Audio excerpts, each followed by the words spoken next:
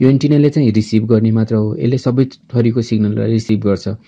तर हामीलाई चाहिने सिग्नल मात्रै हामीले मोबाइलभित्र लिनु पर्यो नि, त्यसको लागि के हुन्छ यस्तो कम्पोनेन्टहरू र यस्तो सकेट प्रयोग गरिएको हुन्छ। र यो कम्पोनेन्ट र सकेटले फिल्टर गरिसकेपछि यो तार हुँदै यो हाम्रो मेन बोर्डमा जान्छ र मेन बोर्डको जुन आइसी हुन्छ नेटवर्क आइसी त्यसमा यो सिग्नललाई पठाइन्छ र त्यो आइसी म तपाईँलाई पछि देखाउनेछु। अहिलेलाई तपाईँले बुझ्नुभयो होला। यदि हाम्रो मोबाइलको टावर कमाउने या मोबाइलसँग रिलेटेड मोबाइलको नेटवर्कसँग रिलेटेड कुनै प्रब्लम छ भने हामीले के चेक गर्नुपर्ने रहेछ त? पहिला यो टिपलाई क्लिन गर्ने, यसको यो खुट्टाहरूलाई क्लिन गर्ने, त्यसपछि यो जुन सकेट छ त्यसलाई चेक गर्ने। यसमा दुईटामा बिप आउँछ, मल्टिमिटरले चेक गर्दा दुईतिर बिप आउनु पर्यो।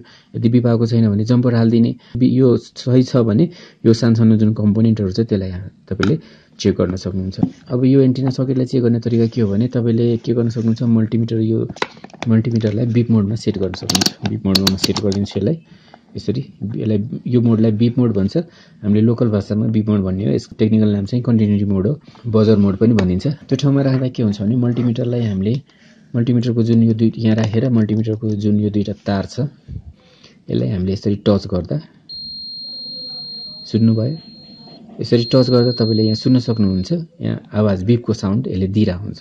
र सँगसँगै यहाँ हेर्नुहोस् यो रिडिङ कति आइरहेछ हेर्नुहोस् त, रिडिङ 0 छ। त्यो 0 रिडिङ र बिपको साउन्ड आइरहेछ भने त्यो भनेको फुल्ली कनेक्टेड हो, त्यसको बिचमा केही पनि छैन।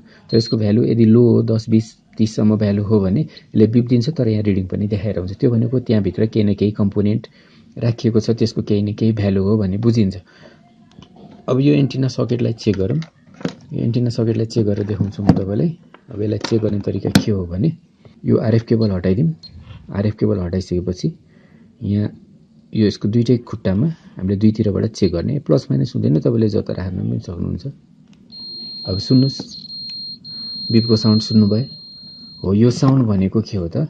यस्तो यदि साउन्ड आइरहेछ भने यसको मतलब हाम्रो यो सकेट बिल्कुल ठिक हो, यसले काम गरिरहेको भन्ने बुझिन्छ। यदि साउन्ड नआएको भए हाम्रो सिग्नल एकतिर आउँथ्यो, हुनाले जता यता कनेक्सन हुन्छ त्यो साइडमा आउने र अर्को साइडमा चाहिँ नआउने। अब यता साइडमा आएन भने यो केबलबाट त्यो सिग्नल भित्र जान पाएन। त्यो कारणले के हुन्छ त हाम्रो नेटवर्कको प्रब्लम हुन सक्छ। अब यसको कनेक्सन अब यो एन्टिनाको हो कि होइन त्यो पनि कन्फर्म गर्नलाई के गर्न सक्नुहुन्छ, यसको एउटा टिपमा राखौँ र एन्टिनाको जुन खुट्टाहरू छ त्योसँग चेक गर्नुहोस्। यदि यसको हो भने बज्छ। यता हेर्नुहोस्, अब बज्यो कि बजेन? बज्यो नि, रिडिङ पनि 0 देखाइरहेछ। यसको मतलब के हो त? यो डाइरेक्टली एन्टिनासँग कनेक्टेड टिपहरू हो भने बुझ्यो। तिनटै टिप बज्ने हो, एउटा मात्र होइन, तिनटै टिप एन्टिनासँग बज्ने हुन्छ। र यो कम्पोनेन्टहरू पनि हेर्नुहोस्, यो कम्पोनेन्टहरू पनि बजिरहेछ कि छैन योसँग? यसको मतलब यो कम्पोनेन्टहरू पनि के हो त?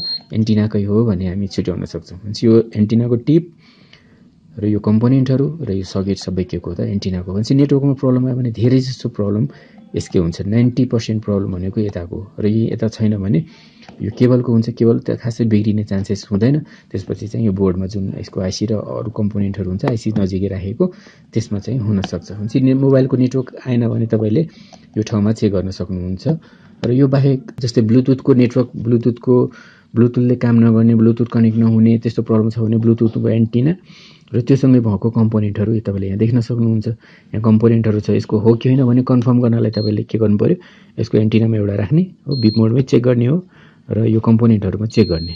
यसरी हेर्नुहोस्, कम्पोनेन्टमा चेक गर्दा बिप सुन्नुभयो कि भएन? यदि बिप आइरहेछ भने यसको मतलब यो कम्पोनेन्टहरू के हो त? यसकै हो भन्ने बुझिन्छ। भनेपछि यदि ब्लुटुथले काम गरेन भने के गर्ने, यसलाई सफा गर्ने।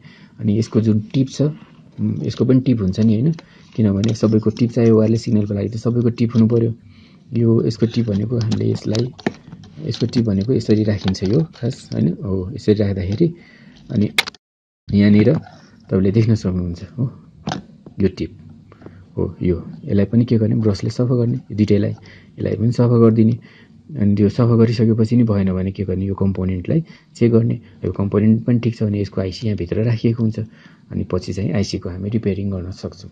पछि ब्लुटुथको प्रब्लम आयो भने नि सल्भ गर्न सकिन्छ। त्यस्तै वाइफाईको प्रब्लम आएको छ भने पनि तपाईँले के गर्न सक्नुहुन्छ, यो कम्पोनेन्ट यसलाई क्लिन गर्ने, वाइफाईको जुन टिप हुन्छ त्यसलाई पनि क्लिन गरिदिने र यसको पनि कम्पोनेन्टहरू हुन्छ नै अवश्य। यहाँ तपाईँले हेर्नुहोस्, यहाँ कम्पोनेन्टहरू होला, केही न केही कम्पोनेन्टहरू राखिएकै हुन्छ। जुन पनि सेक्सनमा तपाईँले देख्न सक्नुहुन्छ यहाँ सानो कम्पोनेन्टहरू राखेको छ। अब यो कम्पोनेन्टहरू के हो र यसले के काम गर्छ, किन राखिएको, यसलाई कसरी चेक गर्ने, कसरी रिपेयर गर्ने हो, त्योसँग रिलेटेड भिडियोहरू पनि म बनाउने छु। तर अहिले पहिला हामी जुन बेसिक प्रब्लम हो जुन हामी सजिलै रिपेयर गर्न सक्छौँ त्यति चाहिँ बुझिराखौँ। अब यसको लागि तपाईँ हेर्न सक्नुहुन्छ यहाँ सकेट पनि छ। यहाँको जुन सिग्नल छ यो कम्पोनेन्ट हुँदै सकेटमा आउँछ र सकेटबाट के हुन्छ त यसको रिलेटेड आइसीमा ट्रान्सफर हुन्छ। यसरी हामी मोबाइलमा नेटवर्क नहुने, ब्लुटुथ नचल्ने र मोबाइलमा जुन वाइफाईको प्रब्लमहरू छ तिनीहरूको रिपेयरिङ सजिलै गर्न सक्छौँ। साथीहरू यो भिडियोमा यति नै गरौँ र योभन्दा अगाडिको जुन इन्फर्मेसनहरू छ त्यो म तपाईँलाई अर्को भिडियोमा दिनेछु, किनभने भिडियो धेरै लामो भएपछि तपाईँले हेर्न पनि बोर हुन्छ र दिमागलाई पनि अब लामो टाइमसम्म पढाइराख्दाखेरि अलिकति डल हुन जान्छ। त्यही भएर आजलाई यो भिडियोमा यति नै। अब बाँकी भिडियोको लागि तपाईँले योभन्दा अगाडिको पार्ट हेर्न सक्नुहुन्छ। यो भिडियो यदि तपाईँको लागि युजफुल भयो भने यसलाई तपाईँले आफ्नो फेसबुकमा सेयर गरिदिनुहोस् र अरू पनि साथीहरू तपाईँको साथीहरूले हेर्नुहुन्छ र यसमा हाम्रो जति सब्सक्राइबर भ्युअरहरू बढ्दै जानुहुन्छ मलाई अलिअलि फाइदा हुन्छ तपाईँहरूको भ्यूहरूबाट र तपाईँलाई धेरै फाइदा हुन्छ मेरो ट्रेनिङबाट। साथीहरू यो भिडियो मार्फत तपाईँले धेरै कुराहरू बुझ्नुभयो होला, तर अझ कम्प्लिट तपाईँले हुनुभएको छैन, अझ तपाईँलाई प्र्याक्टिकली नै सबै कुरा चाहिएको छ भने मसँग कन्ट्याक्ट गर्न सक्नुहुन्छ। मेरो कन्ट्याक्ट नम्बर डिस्क्रिप्सनमा छ र मेरो इन्स्टिट्युट चाहिँ काठमाडौँमा रहेको छ, जावला हिलमा। र यहाँ आएर तपाईँले अब ट्रेनिङ डाइरेक्ट मसँग ट्रेनिङ लिन सक्नुहुन्छ। यो र युट्युबबाट आएको मेरो जति पनि भ्युअरहरू हुनुहुन्छ उहाँको लागि मैले एकदम रिजनेबल रेटमा म ट्रेनिङ दिनेछु, किनभने 50% जति तपाईँले मेरो भिडियो हेरेर नै सिकिसक्नु भयो र प्र्याक्टिकल र अरू पनि केही जुन भित्री कुराहरू छ त्यो म तपाईँलाई यहाँ डिटेलमा सिकाउनेछु, जसबाट तपाईँले जस्तोसुकै मोबाइलको रिपेयरिङ गर्न पनि सक्नुहुनेछ।